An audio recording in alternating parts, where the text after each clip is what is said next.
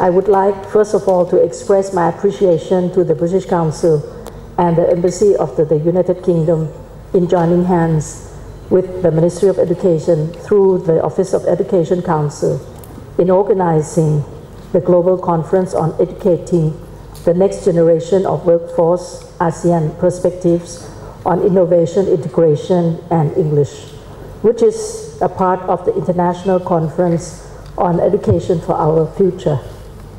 I'm grateful to all speakers who have come from abroad and also those who are based in Thailand for their comprehensive presentations and remarks to our participants. I'm pleased to recognize the presence of youth at the Youth Forum and applaud for their competencies in responding to various questions in English, reflecting our efforts in encouraging English proficiency. This is a very good cooperation between ASEAN member countries plus one, like the United Kingdom, aiming to exercise our competencies in educating the next generation on innovation and language proficiency.